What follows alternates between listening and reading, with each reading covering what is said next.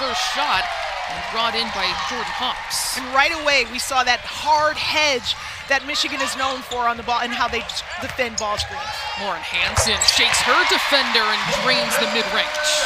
What Kim Burns-Rico has done during her tenure at Michigan is incredible.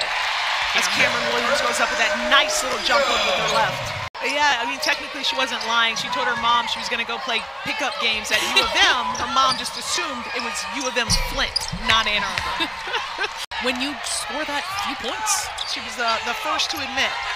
Defense is great. Cameron Williams stepping up big.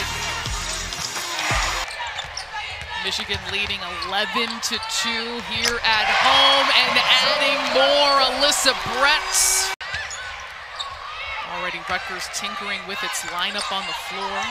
Multiple substitutions. Another three. Just falls in. This is Greta Kampschrader. She's like, well, I'm open and I know I'm a three-point shooter. So what the heck? I'm just gonna. Kyra Evans, lots of black jerseys around her. Michigan patient in its offense. Hobbs launches from 3, 4 for 4 as a squad here in the first. For 3, I'll take it. And then obviously the little inside-outside action in Jordan Hobbs. Backdoor cut and Bates can't finish. Is that type of movement without the ball? I think that's the 3rd or 4th layup that Rutgers has missed right there at the rim. Kampschrader looking for another 3. She's got it. She needed that first one to go down, whether it was pretty or not, and now she's confident. She caught that one, eyes were on the rim, knees bent, hands ready. And that's a great ball movement by Taylor Williams to kick it out to her. It's a great read. Seeing contributions up and down so far. Sandra Brown, a hard take right at Williams, trying to make something happen. Hobbs along the baseline, beautiful reverse finish. She's explosive and impactful in bursts. Petticord loses it along the screen. Hansen all the way for 2.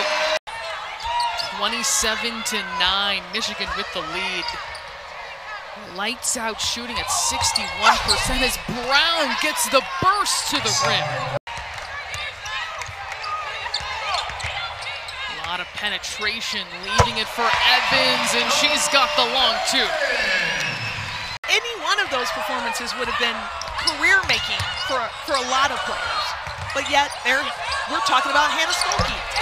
Forcing it up and in, Destiny Adams. It's a Gophers team that's lost 5 straight, and they're trying to keep their turning hope strong as well. Good dish, post to post, and 1, but Cameron Williams. First of all, it's a great pass by Kyra Evans, and then Cameron Williams does a great job of meeting the pass, and unfortunately she just gets caught. She just gets caught between 3 players. Falls hard. Guarding China Cornwell now, outside the paint. And the steal, sneaking in, Lauren Hansen read it all the way. Hobbs again, but rejected.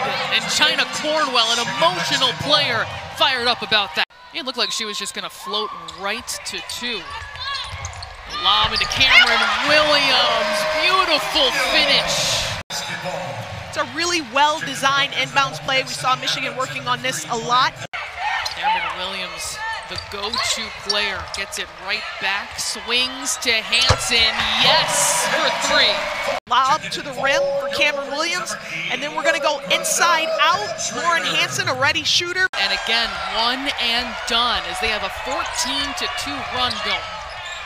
Lauren Hansen calling her own number.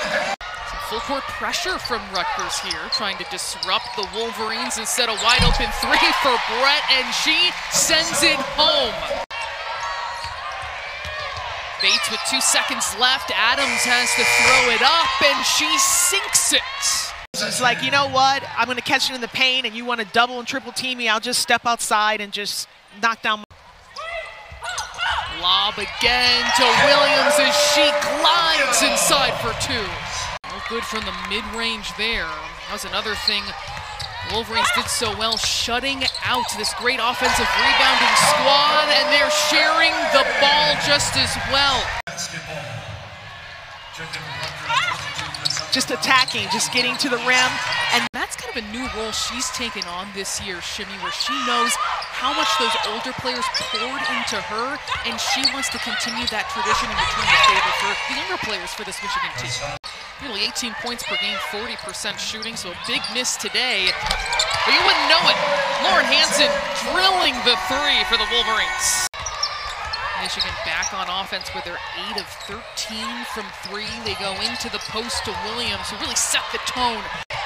Taylor Woodson trying to corral this possession. Gets it over her shoulder to Hobbs, under 10 to shoot. Solom across the paint, and the finish by Brett.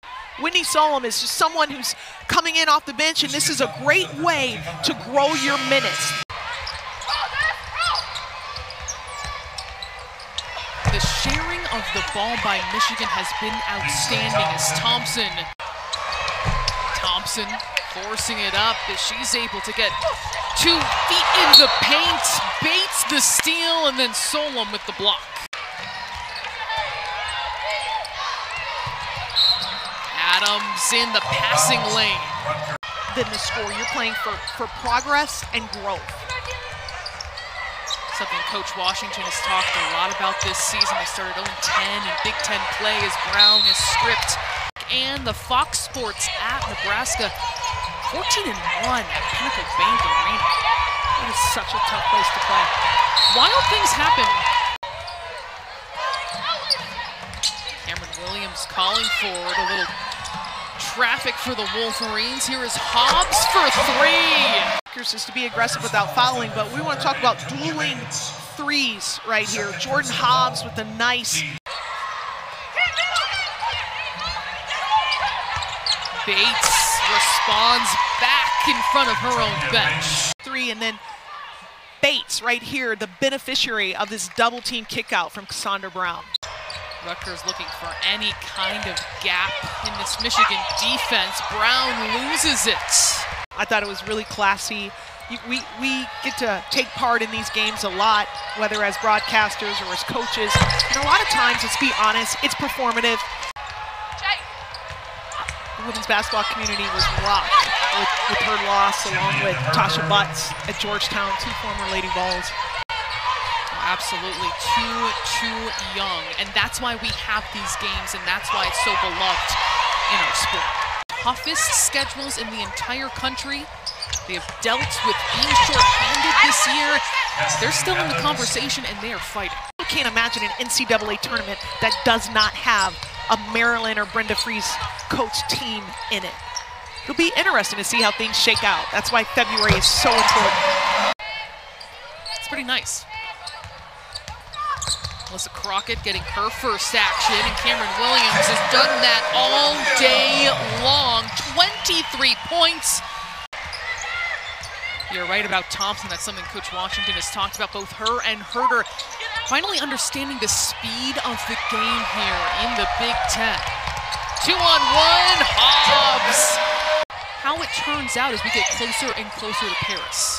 If I'm a player on either one of these teams, and on my coaching staff is a national team member. Coach Barnes-Arico said that the streaming is basically always on in their office because they also have Saisha Gori, who's playing for Hungary. They have an incoming freshman, Silas Swords, playing for Team Canada. Petticord scoring back-to-back. Thompson turning it over. Cam Schrader comes up with the steals. Stuck, surrounded inside. Hobbs, wide open three. She's got 16. And Coach Barnes-Arico has been looking for other players to step up. And sometimes that takes confidence, and sometimes it comes, you have to be pushed to do that. And we saw that tonight. Cam Schrader. They can score. Michigan with its most points in a Big Ten game this season is China Cornwell.